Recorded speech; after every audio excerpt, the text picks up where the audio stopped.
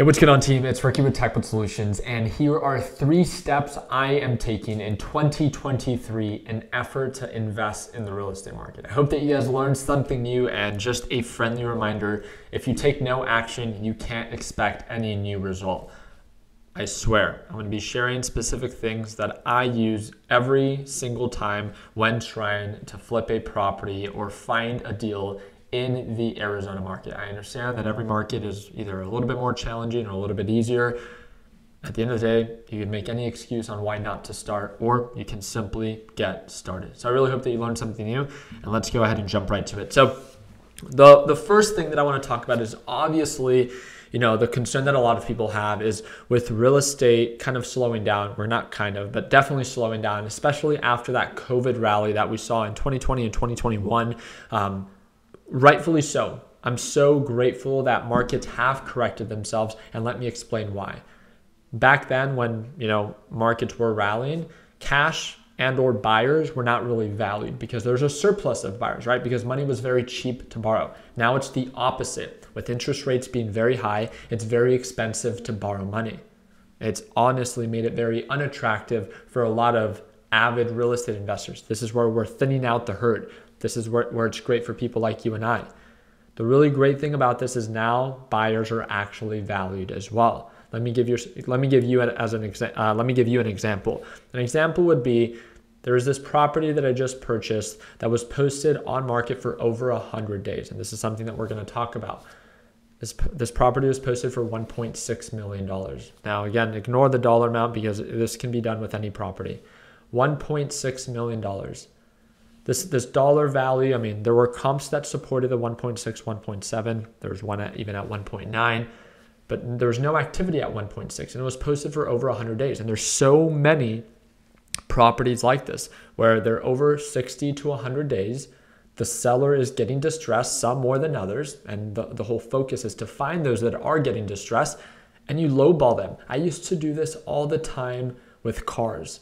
Where how many times have you tried to purchase a car, that was originally posted for, $25,000, but the seller is actually willing to accept $17,000, right? It's a huge headline discretion because some buyers might feel so insecure of offering, right? Something so far from the ask price, right? I've been told this so many times before where we reach out to real estate agents and I lowball them, right? Rightfully so. And they're like, are you just trying to throw spaghetti on the wall and hope that it sticks? And I'm like, yes, exactly. That is exactly what I know. That maybe out of 20 properties that I've tried to offer, majority of them said no. But guess what?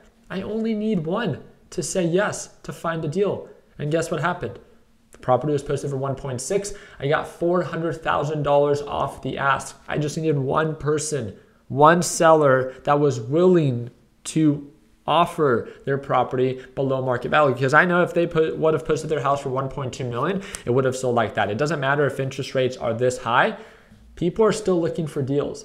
But right now there's a lack of effort in actually making offers. And this is where people like you and I come in. Now, let me explain the second thing, right? So the first step of that I wanted to share with you guys is not being afraid to lowball properties that have been posted on market for a longer period of time. I normally try to target properties that have been posted for over 60 and over 90 days. Again, property's been posted for a while. They might try to give you a reason on why it hasn't sold. At the end of the day, we all know why it hasn't sold, and it's because, well, it's not worth that at the current market. And it needs to be made very clear. You don't need to be hostile with the real estate agent. Obviously, they're just trying to make their commission. But again, it's trying to understand the seller's needs. And the more that you can relate and the more that you can build rapport, the more likely that you can close that deal. But it is a numbers game. Do not be afraid to shoot your shot. The second thing that I'm going to be focusing on for 2023 is the overall idea of, not necessarily needing to actually purchase the property myself. I hear this all the time where, people on Instagram or people on YouTube that reach out to me and be like, Ricky, I might have $10,000 or $20,000 to my name, but I can't afford to flip a property. How much money do you need, right? How much money do you need to flip a property or to buy a property? Guess what? What is the main focus in every market? A deal. let me explain this and let me make this very clear between you and I. If you find me a deal, I'm just using myself as an example, and I know every investor in every state is like this.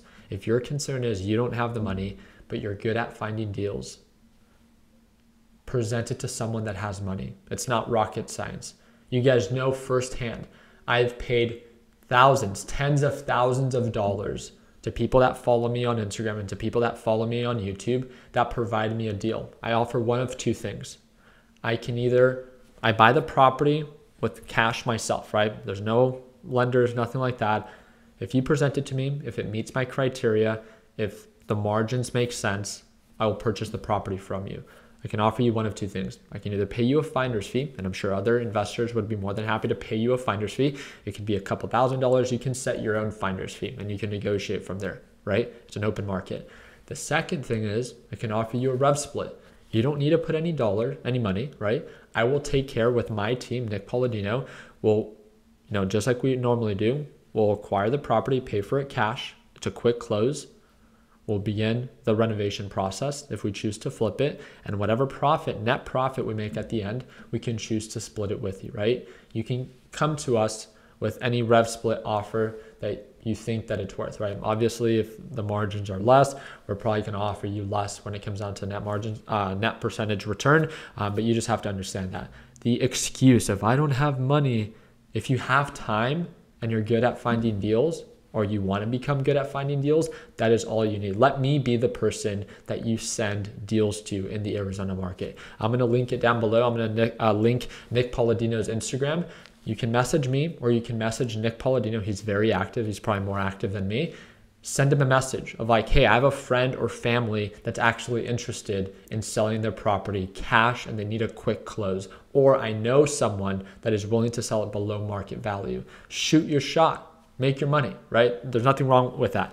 The last thing that I want to talk about is actually the third step, and it actually goes into transition with this. I can almost guarantee you that everyone, right? Either someone that follows you on social media, whatever social media platforms you have, a friend, a family, or a neighbor is probably in the market to potentially sell their property. Why not allow them to receive a cash offer, right? Get connected with an investor. If you're in the Arizona market, I can be that investor for you. And start posting, right? Start posting, market updates, what the average interest rate is, build exposure of what's going on right now with the real estate market, and post. Be like, hey, if anyone's interested in selling their house, I have a cash buyer. Doesn't have to be you, it doesn't have to be your money, but if you facilitate the deal, you've earned a commission, right? You've earned your whatever percentage that you asked for or whatever finder's fee you asked for. People think that it's so complicated to get started in the real estate market.